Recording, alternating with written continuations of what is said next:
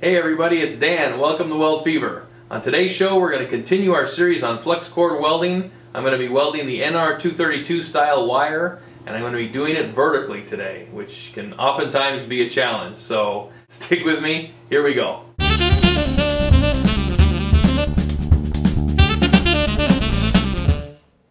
Let's get right into it. Okay, as you can see, I have a cruciform set up here. That's what we're going to use today to perform these welds. Now, as you can see, here is the flux core gun, and for your information, I'm using 072 NR232 flux cord wire. My wire feed speed is going to be set to 155, and my voltage is going to be set to 21.5 volts. All right. Notice I'm going to start with the gun angle slightly downward. And in addition to that, my stick out here is going to be much closer than it should be. Now, the recommended stick out for this wire by the manufacturer is between 3/4 of an inch and 1 inch. Okay, the very beginning of the weld, it has been taught to me, and I like to do this, I find it to be successful, that you should get the stick out to be a little shorter than that so that you can get things started. And as you begin, you should wiggle back and forth just to get the puddle going so that you don't punch through the metal, because this stuff is very hot and that can happen very easily.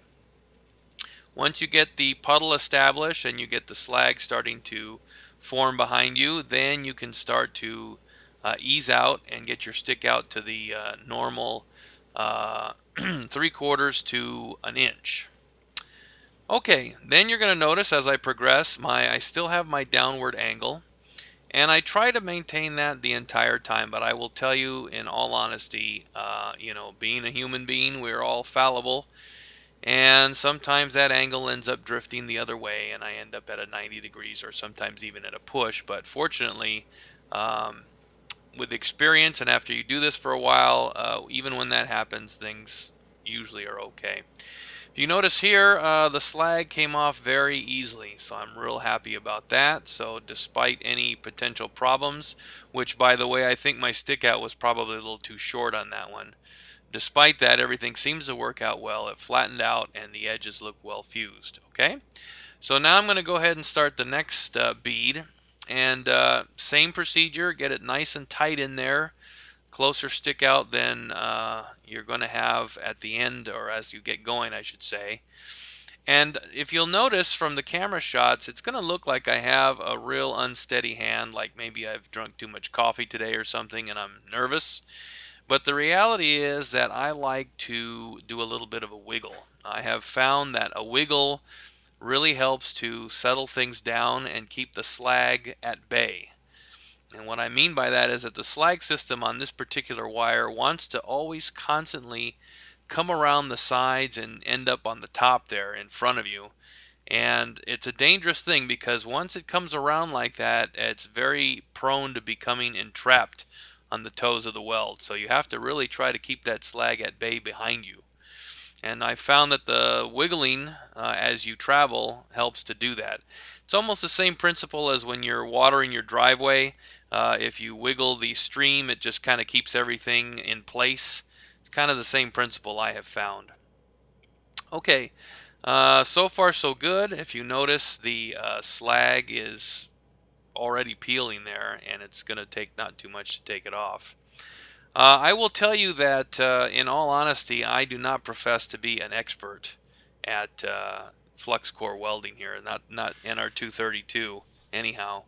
I learned how to do this some time ago.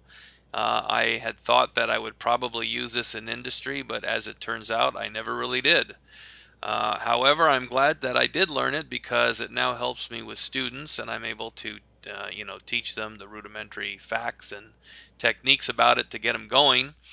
And then, of course, as you know, once you get out into the field, you get all kinds of, if you're going to do this type of work, you're going to do it day in and day out, and students are able to perfect their techniques at that point. I, on the other hand, know it enough to be able to do it, to teach it, and to demonstrate it, but I am in no way an expert. I do not do this every day for a living. So I just want to make that disclaimer out there in case there's some pros out there watching that say, hey, what's wrong with you? You're doing it all wrong, or boy, that's lousy technique. Well, listen, I'm giving myself an out here, okay? I don't regularly do this, so I'm doing the best I can. Anyway, enough of that. I'm going to just continue welding here and demonstrating what's going on for the purpose of you guys taking it all in. I've changed lenses here in the hopes that maybe we get a better shot of it, and it looks like it's a little bit clearer. But in either case, it's just a gradual progression upward. Another thing I want to share with you is it's been said that you shouldn't hold the sides or the toes of the weld very long. And usually it's in reference to the way you hold like the toes of the weld for like a 7018, for example. On a 7018, of course, you're going to, and this is an SMAW electrode I'm referring to, an E7018 electrode. You're going to hold the sides of the, for a long amount of time. You're going to hold the sides so that you can get good fusion. On this, however, you're not going to hold them for that length of time. You're going to kind of move at a quicker rate. Because holding it too long actually causes some problems there. But I will say this. I don't want to give anybody the impression that you shouldn't hold at all in the sides, because I think that there is a little bit of a necessary pause that has to take place. I wish I could give you a more exact definition of how long, but this is really heavy on technique. And the only way to get that technique is through constant practice. You've got to get the feel for this in order to learn and to kind of figure out how your technique is going to go. So if you're interested in doing this, or you're studying to do this and you're learning, it's practice, practice, practice. It's what you have to do. I wish there were some better explanation I could have for you, but I don't know of too many people that could explain it any better than that. You just really have to do it in order to get the feel for it. Okay, after this one here, we've got one more round to go. I mentioned earlier that I'm not exactly an expert at this, but I did it because I've had so many requests from viewers to do this, particularly welding students, and so I'm very hopeful that this has helped you in some small way, that perhaps maybe it's provided some information or some insight.